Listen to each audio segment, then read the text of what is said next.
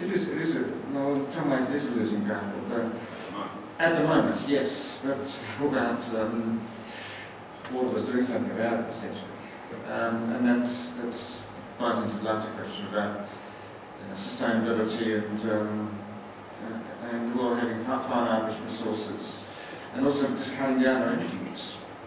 And the problem is, at the moment, energy use has gone up rather than down. It's sort of flattened off during the global financial crisis, but it's now generally going up again. And the forecasts are, in fact, for 4 degrees global warming by the end of this current century. And some people say that Kiribati may only have 50 or 60 years to go. And then, certainly, I think, it's going to get worse and worse.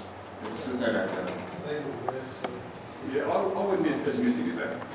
The reason I say that is because of the Kiribati government and the Kiribati people aren't. If you look at it with our eyes from here, I think you would say that.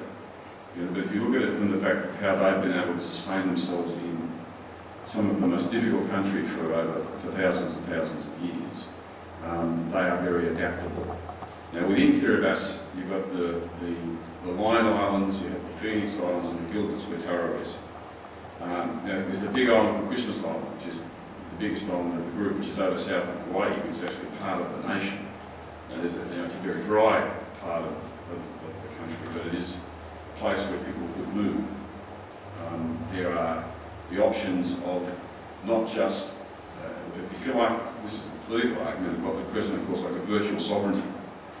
If we go down the scenario that Tom's just outlined, and say, okay, 60 years from now, there'll be a whole lot of Kiribati missing, but there still will be quite a considerable pieces of Kiribati still there, even in the worst case scenario. It can't support the current population, but it can support some population. What the President is saying is that these people get trained and moved around various parts of the region.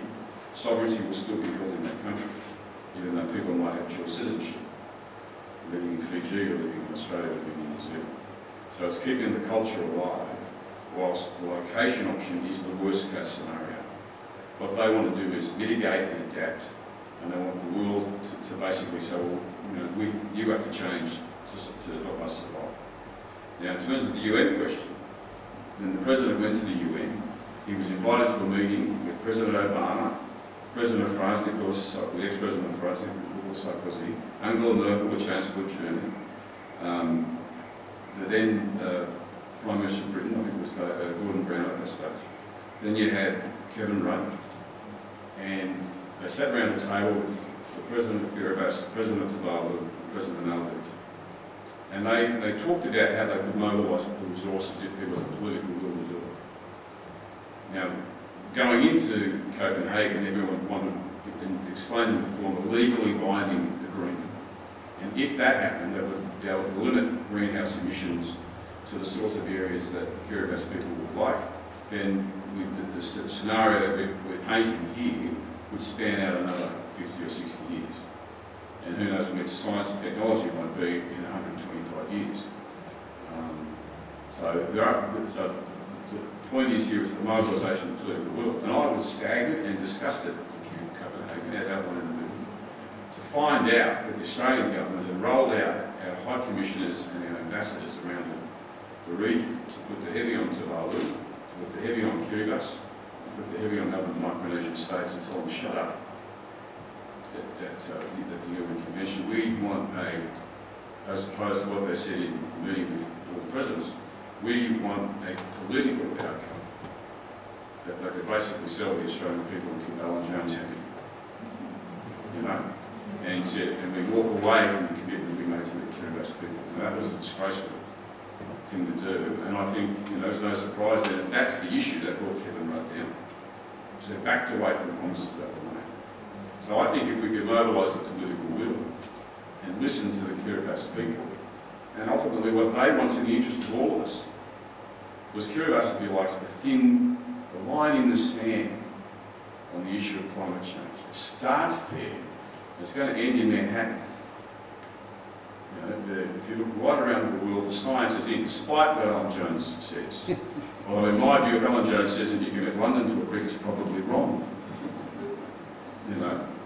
I'd rather hear you back Alan Jones, I back the internet, the 99.9% of the science community in the world.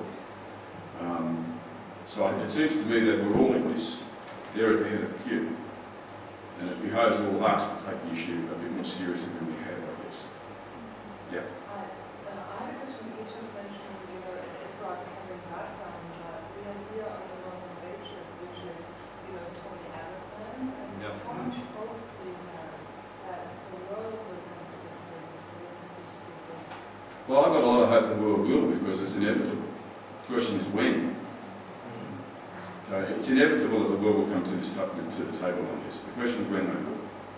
You see, you can easily say, well, we could relocate 110,000 Kiribati people. We can do that. We can absorb the division. Yeah. We can absorb 11,000 Tuvaluans. No problem. We're going to put 135 million Bangladeshis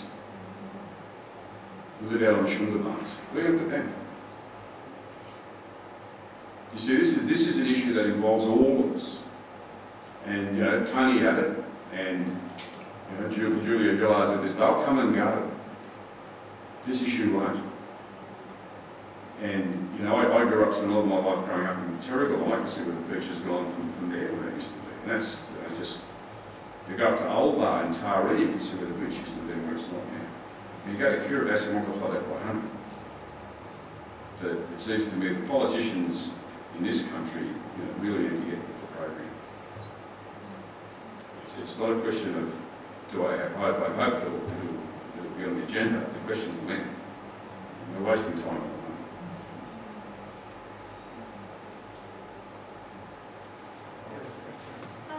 I'd like to congratulate you and Tom on the film and on the work that you've done through the film. I just ask, what has been the response that you've had from the film?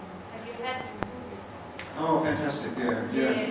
But one of the best things that's actually happened recently is that there's been an American company that's undertaken to distribute the film through education.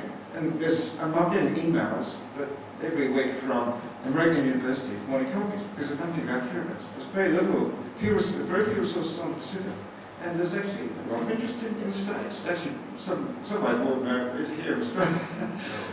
But no, the film has been screened widely here. Certainly at the film festivals, and we've had screenings in Bathurst and Byron Bay, and Hobart, Launceston, every couple of cities. And there was a shorter version of the film which was shown on SBS last year. So it's been a very encouraging response. We all need, as a filmmaker, I do spend quite a while after the film's made to really push it out there. But there's also other people that help and assist. And I actually think the next plan, and that's going to happen quite soon, is that the film will be available on demand, via on demand, in the next couple of months. Which will be great. They say that the definition of someone who's really famous is when they're known by their first name. Sort of usually applies to footballers or just someone like that, their first name. But we're out in Kiribati and you're walking around the streets and you just say, I'm with Tom, everyone knows what you're saying.